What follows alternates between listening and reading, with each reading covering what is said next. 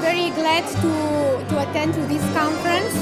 It's very important to me because I cherish life. I understand that my life is important in the same way the life of every person is very important because it's from God and God is life. So for me to be over here and to see so many people from all over Romania, people who cherish, who value life, this means that my nations, my Romanian nations, started to have a different perspective regarding life. This conference will open the eyes of the people in Romania. They're definitely going to see. A lot of people have no clue. They don't talk about abortion. They don't talk about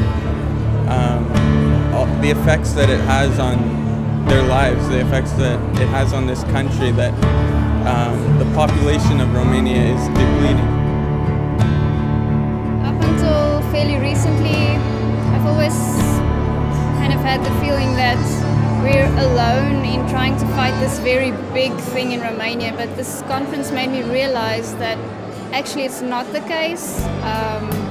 There are many people working towards this goal, and this conference is allowing for some good networking and making a difference together. This conference was important for Romania because there's not a lot of people gathering together and networking about pro-life ministry, so that's one reason.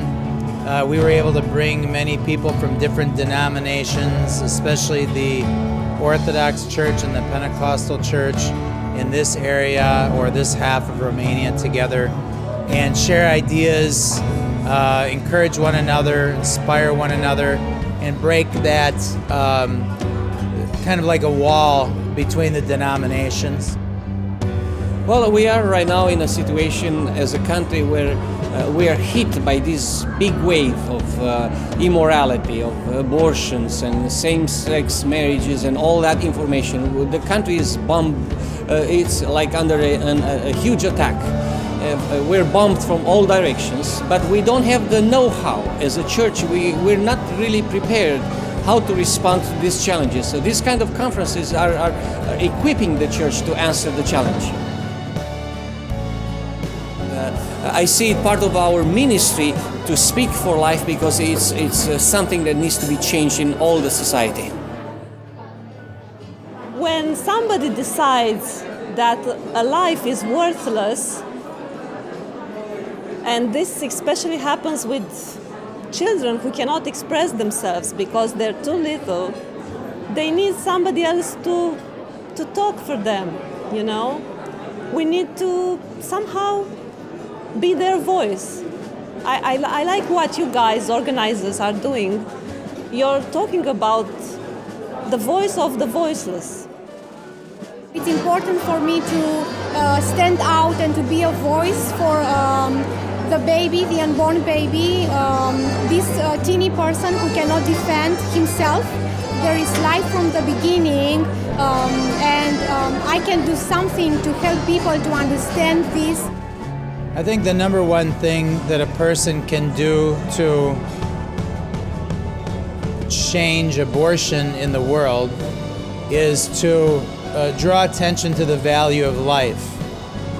For example, a person who would abort a child is kind of saying that the life of that child doesn't have value, or it doesn't have as much value as something else, whether that's money or a career or something like that. And so we must promote the idea that every child has a value, every child has a purpose, every child has a plan. They're created by the Lord.